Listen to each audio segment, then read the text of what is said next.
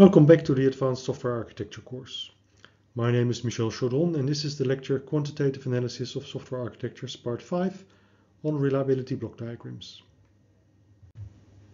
Reliability Block Diagrams. A reliability block diagram, abbreviated RBD, is a graphical depiction of the system's components and connectors, and it can be used to determine the overall system's reliability given the reliability of the components. An RBD can have one or more paths through it, which represent successful operation. Blocks represent system components. The diagram shows which paths through the blocks are essential to success. If any path from left to right is executed successfully, then the overall system is said to succeed. Otherwise, if all paths fail, then the system fails. There are several important assumptions that accompany reliability block diagrams. First of all, the reliability of each individual block is known or estimated. The lines have a reliability of 1, and all lines share the same semantics. The failures of blocks are statistically independent. Blocks are bimodal, they either operate or they fail completely. So a degradation of service or introduction of noise is not allowed. Moreover, all successful paths are shown in the diagram. Given these assumptions, it's possible to calculate the reliability of a system expressed in terms of a reliability block diagram. The reliability of each component in a reliability block diagram can be given in a variety of ways, either as mean time to failure, as reliability percentage over a period of time, or as a failure rate. We will often use failure rates in this lecture. From a component's failure rate lambda, we can derive the reliability of that component over a period of time t using the equation on this slide.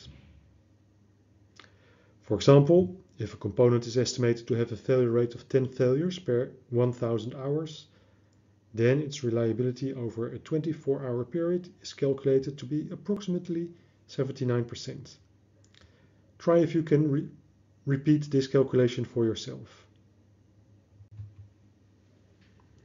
Next, we look at some common patterns in reliability block diagrams. The first pattern we look at is that of a chain of components.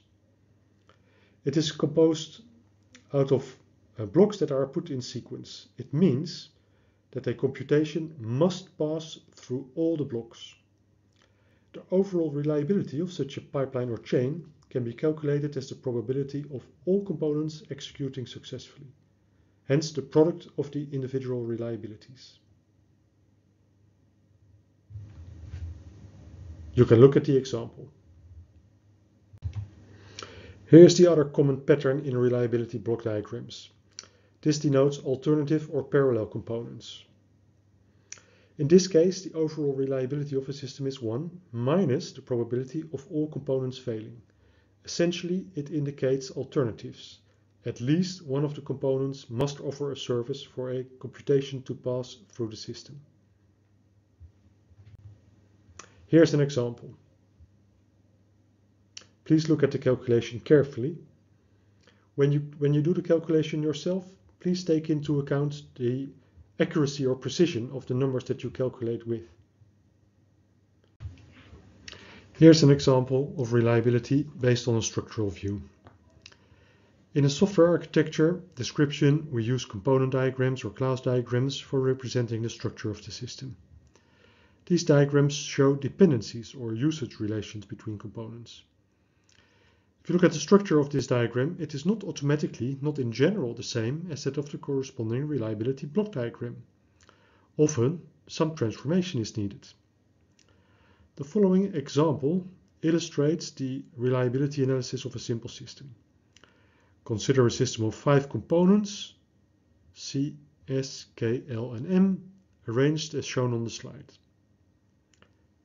C and S suggest to be clients and servers, and K, L, and M are services to S. Now, in addition to the structure of the system, we actually need information about the behavior of the system in order to know if components are mandatory steps in a flow or alternative steps. For this, we would need to know the control flow. The control flow tells us which paths are taken through the system. In this slide, we suppose that all of K, L, and M are mandatory.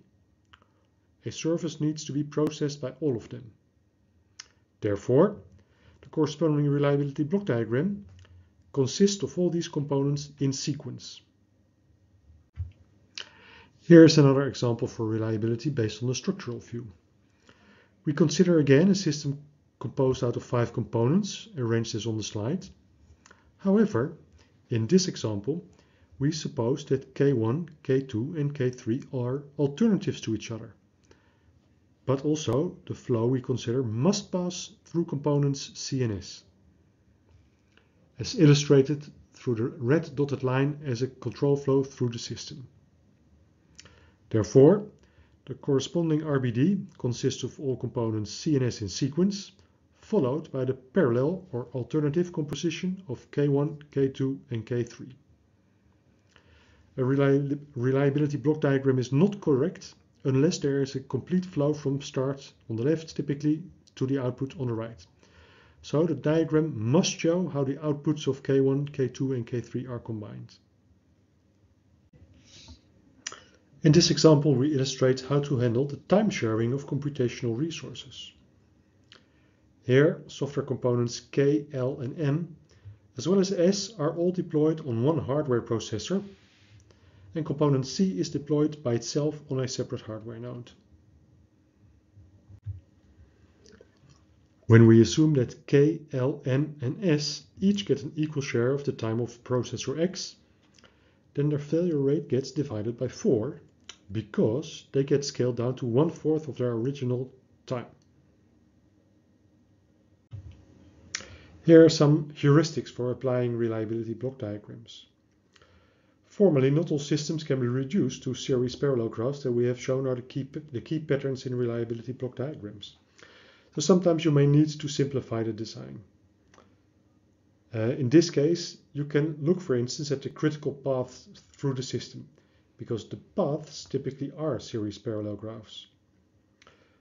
Moreover, you can consider how much time is actually spent per component and use that to refine your calculation. And the good news is that there's actually tools around, you can probably find them on the internet, that help you compute the reliability of block diagrams. Here's the summary of today's lecture. We showed a simple method for analyzing the reliability of systems at an architectural level. In previous slides, we also showed that simple analysis methods exist for analyzing performance and timeliness. I hope that our lectures have convinced you that doing such type of analysis require little effort, but provide lots of value to the project. They provide value through increased understanding of whether a system meets the non-functional requirements. Moreover, performing such analysis reduces the risks in the project. In summary, a best practice for the architect is, if you haven't analyzed it, don't build it. Here's an exercise for a system consisting of 5 components as connected as below. Select some failure rates for components E1 to E5, and then compute the system's reliability, failure rates, and mean time between failures. For those of you that want a more in-depth view of reliability and reliability block diagrams, we recommend to have a look at the papers mentioned on this slide. The lecture Quantitative Analysis of Software Architecture Part 5 is finished. Thanks for listening.